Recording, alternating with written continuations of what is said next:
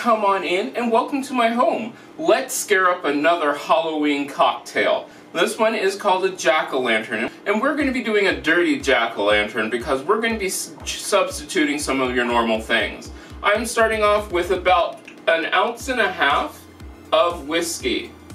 There we go. I'm putting that into my shaker that has ice in it. Then about a pony of triple sec.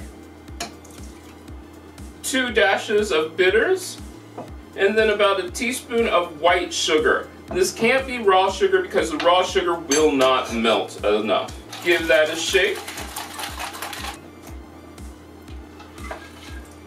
Pour that into your glass. Then we're going to top that off with just a bit of lemonade.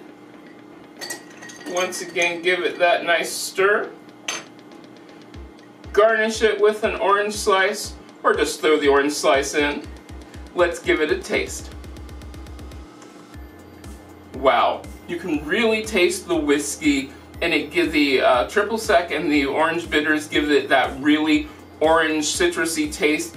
Lemonade sort of hides in the background, but it still stays sweet. It sort of reminds me of like a really citrusy hot toddy, only cold. This is a fun drink. Now, if you make this, let me know. You can get a hold of me on most social media at cmcolemanhome. Don't forget to subscribe. Every Thursday is a cocktail, and I love making these fun cocktails for you. And I hope I get to see you again next time.